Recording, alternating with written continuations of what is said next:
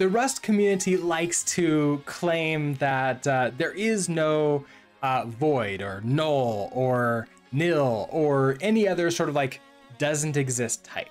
But then at the same time, we have these option types which allow us to basically have the same thing. So it might feel like the Rust community is just, you know, saying, yeah, we don't have that, but then, you know, silently slinking over to the side and then having it anyways. There's a subtle difference between like actually having a null and then having an option which can fulfill the same thing. And it really all comes down to how the compiler handles it. Because if the compiler handles null, then yeah, you basically have the same functionality than that what Rust does. But let's go into what Rust does so you can evaluate other languages and see whether or not it does the same thing behind the scenes or if it doesn't. So options are essentially it has something or it doesn't have something. Let's go ahead and create sort of like a hello name function. So we're going to do a function, hello. We're going to take in a name, which let's just start off the bat with is a str. And we're going to return a string. Okay, so if we say this string here, we're just going to do format. And this format is going to say hello and then the name.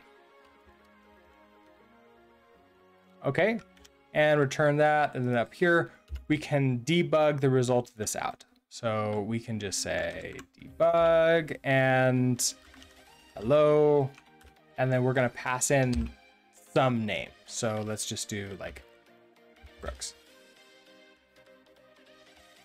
Now, if I run this, it works exactly as we expect here. We see hello Brooks printed out. Great.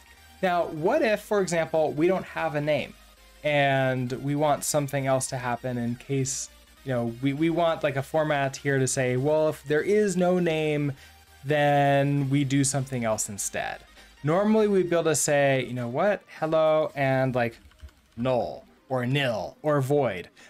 But Rust doesn't allow that. If I say that it takes in a str, it has to take in a str.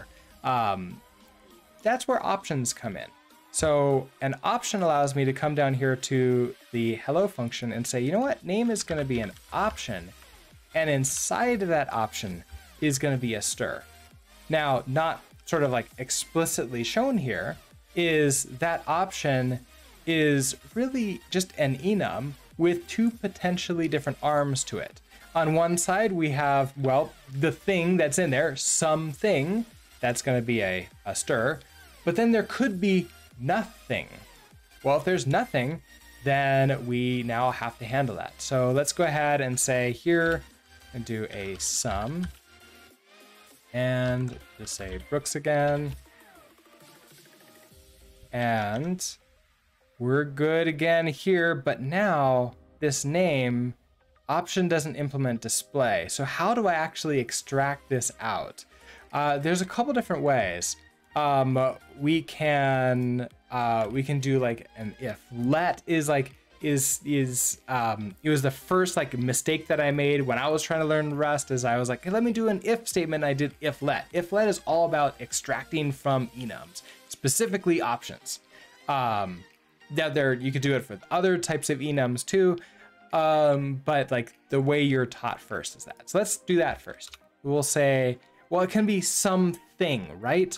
Okay, so if let sum, if it's a sum, then I want a variable here. So we'll just do name. I can shadow this name to this one equals our name. And we see Rust Analyzer here is telling us, hey, I know that this is a str because it is this thing right here. So if it is that, then there we go. Handle, like extract this out. And we have this big error. What's happening here? If may be missing an else clause.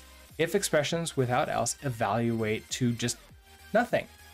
Well, what's happening here is that I'm telling it that it has to return a string.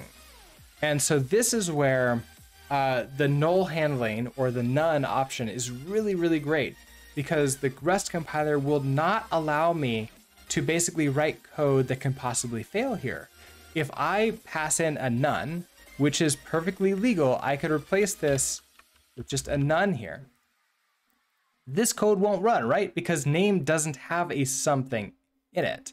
It's a none. Well, what happens then? I don't return anything, which is invalid according to the string. So I could return an option here, or we can put like an else here, and then handle this. Say, okay, let's format, and we'll just say you need to give me, or maybe it's probably just like hello world or something like that. Hello stranger. Hello stranger, and now we're happy again. Although you don't feel that you need to be, because it can be just a toString. And so hello stranger is perfectly valid here, because I'm saying, hey, if it is something, then do this. If it is nothing, do this.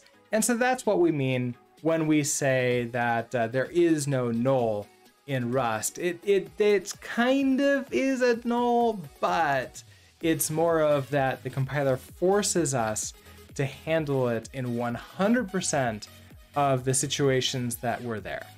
Now, there's more than one way for us to handle this. The if let sum is one of the ways. You can also do if let none.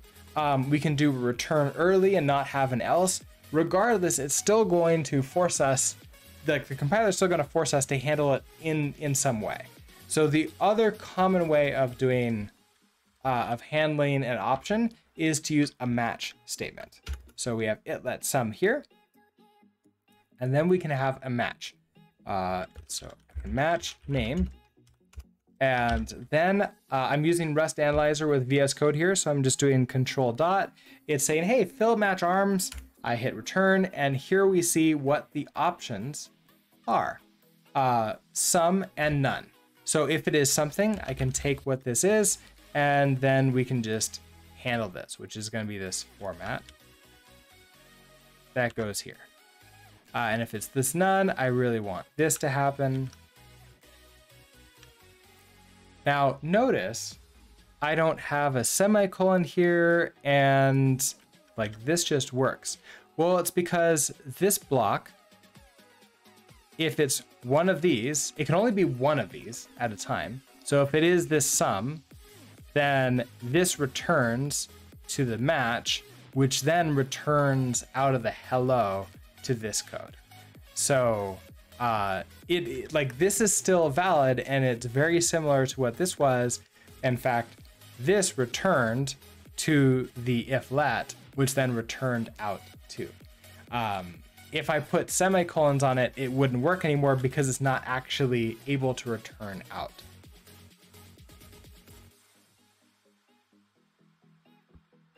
And this is how we can basically have not have a null type, but still have a null type, if you get what I mean. And so if you need to be able to basically sometimes say, well, I don't have anything at all, the option type is where you want to go. I've noticed that this can be really, really helpful when returning something. Also, you can basically say, hey, if I don't have something come in, so let's try this. Let's come back to here. I'm going to do an option with this string inside. And I'm going to say, okay, if there is something in here, extract it out. Okay, so I get that. I don't want this in this else. I just want to return nothing in the case that it is something. Okay, so I could just do else return a none. And then this one is going to return a sum with the format inside. Okay, this is fine. Manual, oh, well, Clippy is unhappy because it wants me to do a little bit more of an advanced thing with this option. Let's see if we can have it auto replace this. So I do that. Okay, so it takes this name and it's going to map. So options have a lot of really cool things, methods that we can use on it. In fact, it doesn't even like this as much. We can, well, okay, it does like this as much. Okay, so map is gonna go map through, well, the option, right? The sum and the none. If it's a sum, we're gonna take this thing in here and we're gonna return this. If it's a none, it's just gonna return a none straight on through. So it's a way for us to sort of like update what it is. And then we're gonna return whatever this thing is. So if it was a none gets returned. If it's a sum gets returned. Great. Now here we have to handle this, because if I try to run debug, I mean, it works, but we see hello none is this none. And if we pass in a sum, Brooks again, we see that we're actually printing out this sum hello Brooks. Well, what if I don't want that anymore? Well, there's a couple ways to handle that. I could do that entire match or the if let again, or I can just unwrap this. Now, unwrapping is dangerous. What are you upset about? I don't want to unwrap here. I want to unwrap here. So I want to unwrap on the result of the hello call. Now,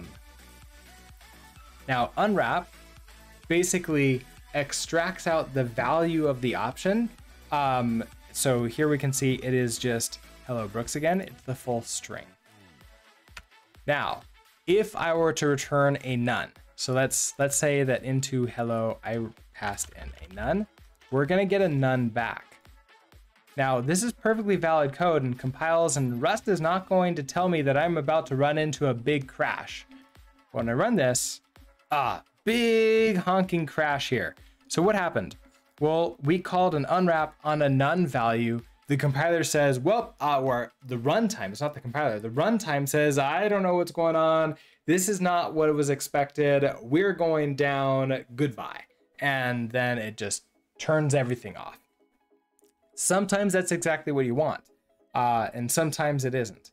If you know for a fact that the unwrap will not cause a crash because you know it always has something in it, and you're just using the sum because the compiler just really wants you to use it, then for whatever reason, then yeah, you can go ahead and unwrap there.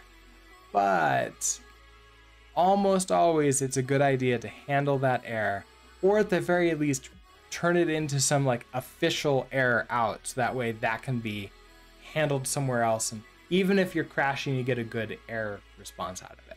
However, error handling is going to be a different video, so I'll see you in that one. Anyways, I'm hoping that that this is helpful and allows you to work with options a bit, and I will see you in the next video. Bye.